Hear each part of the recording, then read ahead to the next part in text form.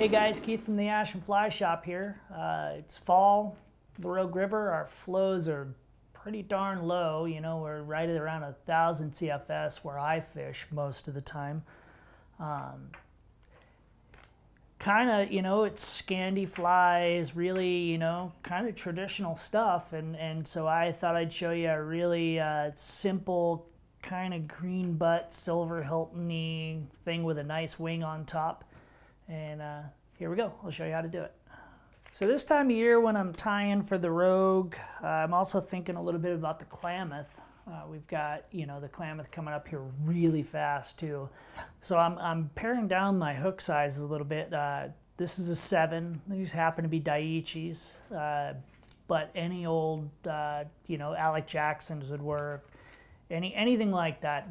But I like to pare this down and go a little bit smaller, just because of you know, the skinny water, that sort of thing. And then the Klamath, the fish aren't as big either, so they like a little smaller fly.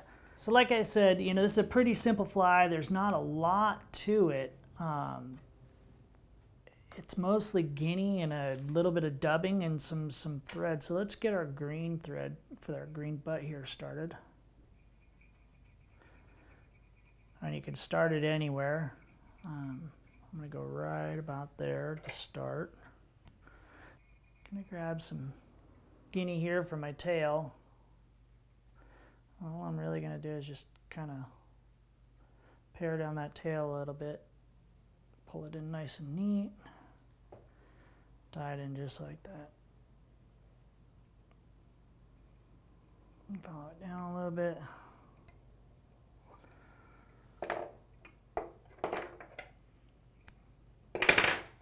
It's got to go out of my way.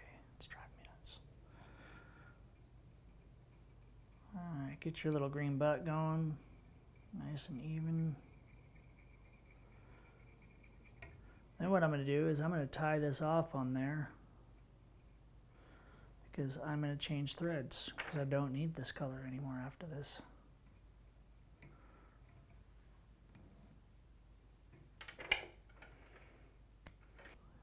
So here we go. Start up here. We're going to come back on that.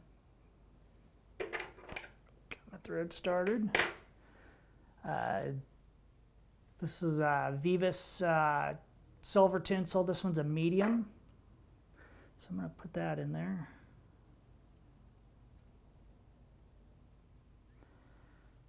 I am going to a nice big black spot in there. This is just, you know, just keep wrap until you get even. I'm using a 50 denier that I like a lot. Nice and strong. You can use it with hair. You can use it with a whole bunch of stuff, but it doesn't build all that fast. So stuff like this, you got to kind of take your time and make sure you get it nice and even and work it in pretty good. But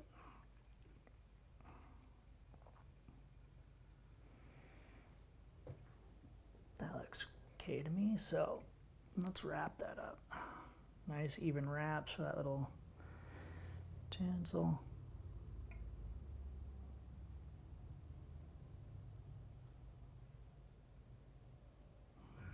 There we go. Let's tie that down pretty good.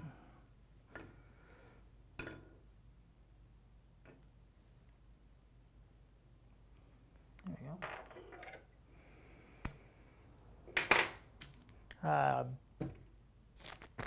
This is, you know, fusion dubbing by Hairline. You can use any kind of black dubbing in there that you want.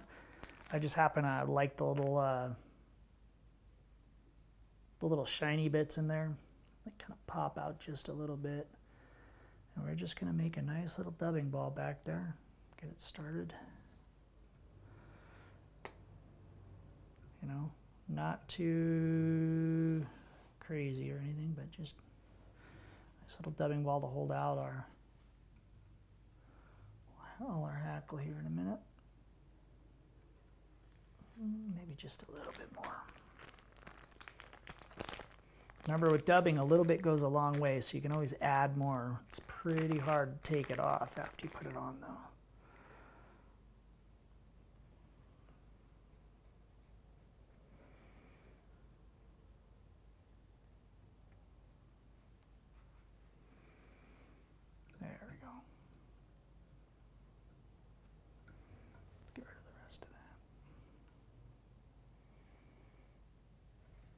one thing I like to do, dropped this here.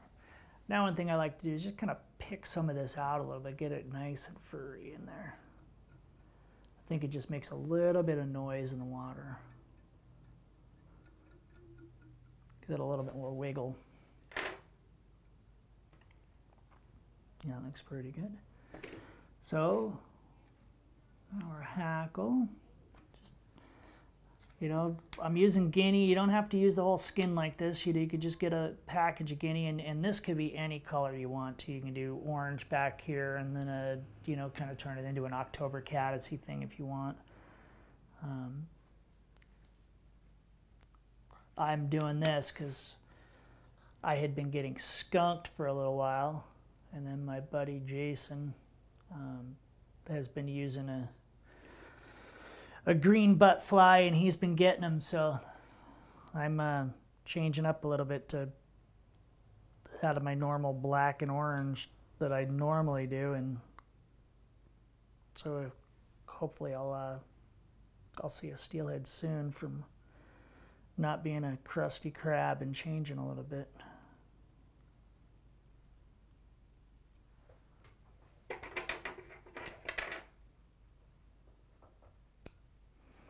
All right, here we go. We are going to take our scissor and just run this up there gently on the back side of the scissor so it helps it.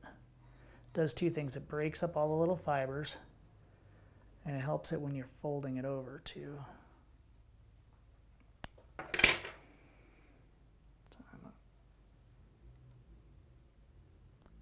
Fold these back. Fold them back.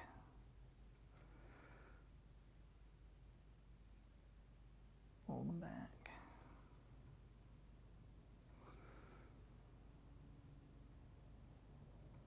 Fold them back.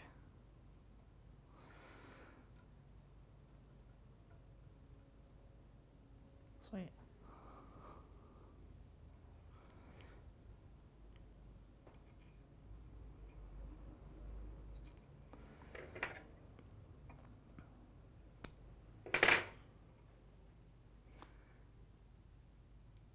Now you could just build a little head right there, and that would be a very fishable little fly, but I wanted to add just a little bit more something to it, just to, you know, for myself. So I've got some bronze mallard here, and I'm going to do kind of a wing casing there with the bronze mallard. You'll see that I've already separated everything from rights to lefts so that I know, you know, I don't have to spend a lot of time looking for my parts to do this. You are going to want a right and a left when you do this. So there's my left. There, that one looks about right. Stuff it back in the bag here. This is about the only thing I'm actually organized at is keeping these separated. It's kind of terrible. And then find one that's about the same size. I think that's going to do it right there.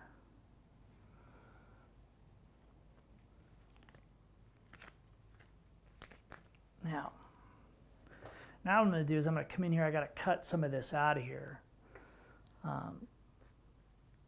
So what I'm going to do is look at my feathers and see what my length I kind of want. So I'm going to come in here and just snip it just like that. Get rid of any of my loose ends. Same thing here. Now I'm going to kind of pair this one up on here.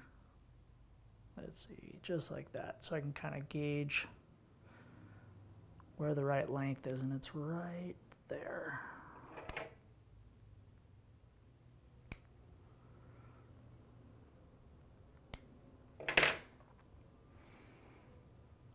Okay. Now what I'm going to do is I'm going to cut it one more time.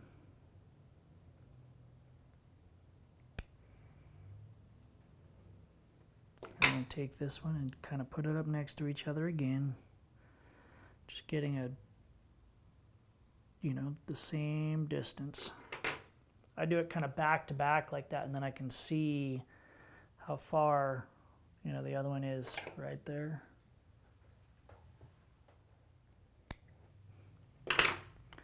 Now what I'm going to do is I'm going to peel this stuff off the bottom very gently so it's not in my way later.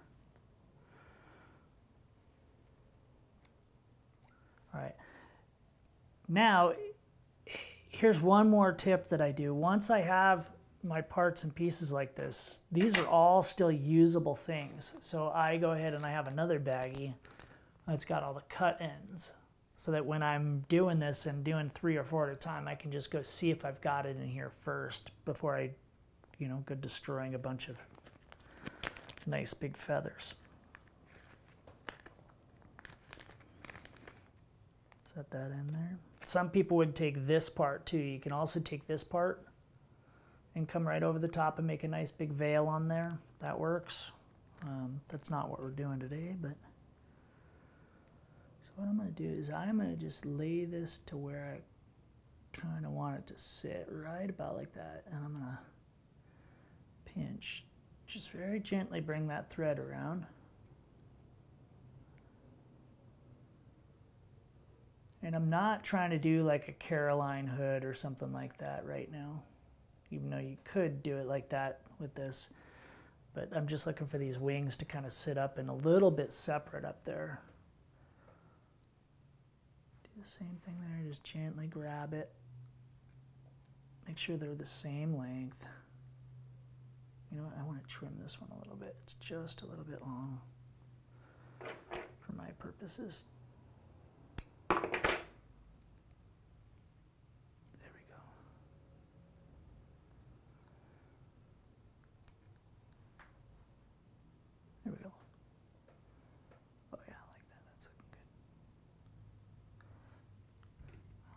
Tie it down. Let's pull these out of the way, get rid of them and cut them.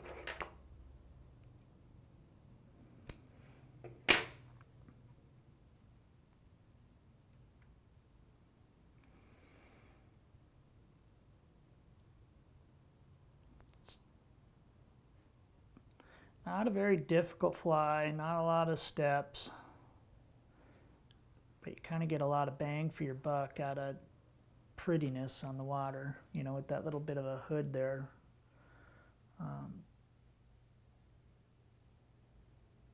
You know, if you really wanted to, you could do the, you know, the kind of that Lady Caroline hood on it and really make it fancy. I don't think it's necessary for a fly you're going to fish a lot. Those hoods are going to get kind of messed up anyways. At this point, you know, same old, you heard me say it before, either UV glue, hard head, however you want to do it. I'm looking to get out of here and go catch a fish in a minute, so I am just going to do the UV glue instead of waiting around. Let's get rid of a little bit of that extra there. Hit it with the light. So there you go. It's kind of a green butt variant. Nice little fly, you know, kind of that fall picky fish kind of, you know, when we're looking to get in front of them when we got skinny water. And all right, there you go. Go fish.